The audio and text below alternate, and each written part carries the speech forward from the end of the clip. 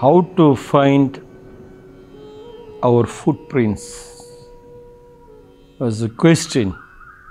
You don't have to find it, it is in you. But because of the wavering mind and the greed and egoism, selfishness, you forgot to look into you. Today is the 8th day of your 10 bulls story, Kakuan. Both bull and self transcended. Whip, rope, person and bull all merge in no thing. This heaven is so vast, no message can stain it. How may a snowflake exist in a raging fire? Here are the footprints of the patriarchs. Now, 7 stages have gone to try to catch the mind, try to catch our samskriti, try to catch what is lost, looking around. And now we have become little conscious. The whip, rope, person and bull all merge into not nothing. It is no thing. We are not joining with the Brahmana, Kshatriya, Vaishya, Shudra, neither to the black and the white and the brown and the yellow, neither to the Hindu, Christian, Muslim, Sikh, Jaina, and the varieties. We are just watchful. Such watchfulness is so beautiful. When you reach that stage that you have started understanding that from where you came from, you started looking into you, you started growing your own vegetables. Africa, they were talking. The whole Africa went into bust. Even though Nigeria has got the biggest petrol gas, which they found out, oil, but they couldn't become rich like the Venezuela was one of the richest country. They have the maximum amount of oil reserves. But the Venezuela started breaking into pieces. Nigeria, Africa, they found out the only one thing is they forgot to grow their own products in their own house. When you grow your own products in your own house, first time you start realizing, wow, there is no pain at all. To deliver anything, to deliver a baby, to deliver a truth, to deliver an answer, to deliver anything. It just happens. You don't have to worry about it. You don't worry about anything because everything is grown in your house. When you are forgotten, they put money in your hand. And you ran after that money into the cities in the name of massive big salaries. The moment you got the salary, you came out, everybody pickpocketed you. You never cook your food.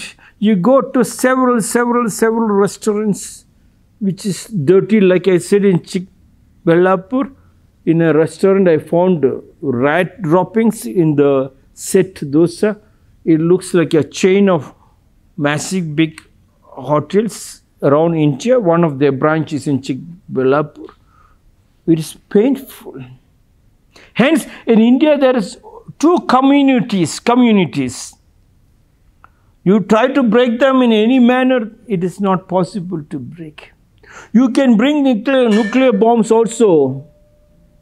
You can bring anything possible, but you cannot break them. That community is called the Brahmin community in the Hindu custom. That community is called the Jaina community. Sometimes they call it Marwadi community. These 2 communities, I found them. Yesterday, CRP, the inspector of the education department came. His name is called Sridhar. He is also a pujari. He is a Brahmin person. He does puja for our temple too before. Anywhere he goes, he won't even drink water. Several times I made a fight. If you're doing puja, if you take your tirtha and prasada, and you don't take even water from us, we'll not touch your prasada and your tirtha. But he continued, he doesn't take. And the same, I had the Jaina community students. They will come, they will practice very much, but they will not drink even water from you. They carry water, they won't eat anything. And one time when I was traveling from Indranagar to Devanhalli with the Jain community people, they were making food inside and then giving to all the kids and to me also, please eat, please eat. When they came to the ashram also, they were not eating, they were making their own food. So I was thinking, why? When you travel from here, you go and eat from another place. You are getting disconnected from cooking food in your own house. You are allowing your mind to get attracted to the dirty hotels, that all that glitters is not that gold. That glittering you get attracted. Hence, maybe the community has taught the children, don't eat anything from outside. Yes. And when they don't eat anything from outside, I had a discussion with Arka, with the, look children, so much money has gone trying to entertain the children in various restaurants, hotels, film theaters and all. We could have built a huge big building. Look at the Jains and the Brahmins. They have the biggest saving. Not because they have the saving, that everybody should save and then become conscious. No, no, no. But life is easy. Trying to tell you that your custom is very, very important. Whip, rope, person and bull all merge in no thing. Yes. All that finish, you know, your strength. You know, you get up early morning, you take a bath, you do all your samskriti, your puja. You grow your own vegetables and you feel very healthy. Even if a war happens also, if you're buying food from outside, without a single shot being fired, the country can be taken over. Hence, in Japan, they give a lot of importance, almost Japan all around the world, they give a lot of importance to the farmers to grow their own food. Because a war breaks out, if you don't have anything to eat, you can be taken over. Hence, growing your own vegetables, practicing your own samskriti, not going to the gymnasiums. That also you can do, but practicing here is very important. This heaven is so vast, no message can stain it. This heaven of yours is heaven, very beautiful. The house is so, your heart, your whole body is like a heaven. No amount of dirt can stain it. Yes, it doesn't stain. It is like a lotus flower. My roots are in black soil. I drink the muddy water. And still, I bloom so beautifully, but it doesn't get stained. You are like the lotus flower. How many a snowflake exists in a raging fire? How may a snowflake? Here are the footprints of the patriarchs. Yes, this is where you find your samskriti. This is where you find your family. This is where you find your truth. And that truth is where you look into your mirror, you find first time you found God. But when you look at the mirror, you want to become like another film actor, film actress. You are still robbed. You are not robbing, you have been robbed. You have been remote controlled. Hence, growing your own vegetables, your own flowers, cooking your own food, grinding right inside makes you very, very strong. Removing the water, washing machine and washing with your own hands, squeezing it up, going to the sunlight and drying it up. Wow, it's power. It is medicinal. First time you felt the sweat is coming out, and in the sweat you can see it's pearl drops, and the pearl drops you can find it is gold.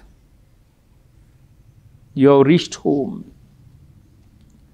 Once you start washing your own clothes, you start keeping your own house. You have got pedicured and manicured. You don't go for any kitchen talk. You have saved it so that you can go back to your family, to the joint family and to the family tree. And in the night, you can have a beautiful sleep because you do not have to worry. If suppose the family people die, which house should I go? I keep wandering. You don't have to even wander. You have a family tree. You can walk in because you know where the gates are, where the doors are, which tree is there, which pond is there, which place you can go to practice your culture, your dance, your music. It is so beautiful. And you can get all the beautiful organic food. If that is not the truth, if that is not the God, then any amount of meditation cannot help you to find you. You are lost.